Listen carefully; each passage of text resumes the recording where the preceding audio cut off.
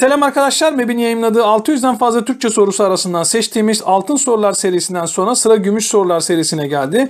Nispeten daha kolay sorular olmasına rağmen zorluk ve kolaylık bakımından değerlendirilmemesi gerektiğini hatırlatalım. Ne sorulacağı belli olan sınavda nasıl sorulacağının daha önemli olduğunu hatırlatarak soru tarzlarının sizin karşınıza çıkma ihtimali olan sorulardan seçildiğini hatırlatalım ve hemen ilk soruyla başlayalım. Evet, ilk sorumuzla başlayalım Gümüş Sorular serisine. Kastamonu çalışma sorularından 3. sorumuzdu bu. Yerini de verelim. Bu dizelerdeki anlam ilişkisi aşağıdakilerin hangisinde vardır? Dikkat ederseniz anlam ilişkisi cümlelerde verilir genelde ama burada dizelerde verilmiş değişik bir şekilde. Bunun yanında dizelerin ikisi arasındaki anlam ilişkisini arayacağımız ilişki kelimesinden bunu anlıyoruz. Anlam ilişkisi deyince aklımıza neler geldiğini hatırlatalım. Amaç sonuç olabilirdi. Neden sonuç olabilirdi? Koşul sonuç olabilirdi. Temelde bunlar gelecek aklımıza. Bunu hatırlatalım. Aşağıdakilerin hangisinde vardır diyor. Hemen bakalım. Şunu da hatırlatmış olalım.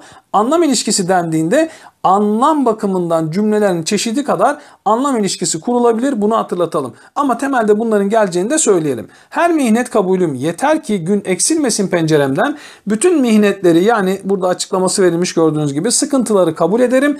Tek bir şartla, yeter ki gün eksilmesin penceremden derken buradaki kabul bir şarta bağlandığı için ne diyoruz biz? Koşul sonuç ilişkisi vardır bunlar arasında. Şimdi şıklarda bunu arayalım. Arkadaşı hayat kalitesini arttırabilsin diye çok sevdiği kitapların yanında birkaç tane de dergi götürmüştü ona.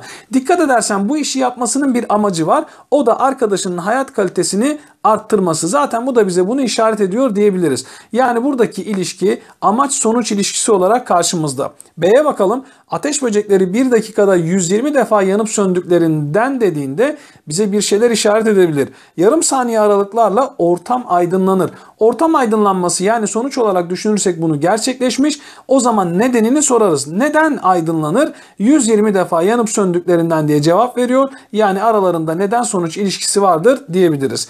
C'ye baktığımız zaman mavi gökyüzü, yemyeşil ağaçlar, tertemiz bir deniz istiyorsan dikkat, buradaki ek bize bir şey hatırlatacak. Doğayı korumayı kendine görev edinmelisin. Yani bu isteklerin gerçekleşsin istiyorsan bir şarta bağlıyor onu. O da ne olacak? Doğayı korumak. Dolayısıyla burada koşul, sonuç ya da şart cümlesi var diyebiliriz. Yani yukarıdakiyle uyumlu olanı bulmuş oluyoruz. Çünkü aynısını arıyorduk. D'ye de bakıp bitirelim. Bugün hayatının zor sınavlarından birine gireceği için oldukça heyecanlıydı. Sonuç olarak düşünürsek gerçekleşmiş bir durumdur heyecanlı olmak. Neden heyecanlandı diye sorduğunuzda da hayatın en zor sınavına gireceğinden diyebiliriz. Bu da neden sonuç ilişkisi olduğunu bize gösterir. Cevabımızı zaten bulmuştuk. Bu şekilde de netleştirdik. Diğer sorularda görüşmek üzere. Hepinize iyi günler, iyi çalışmalar diliyorum. Küçük bir hatırlatma. Destek olmak için abone değilsek abone olmayı unutmayalım.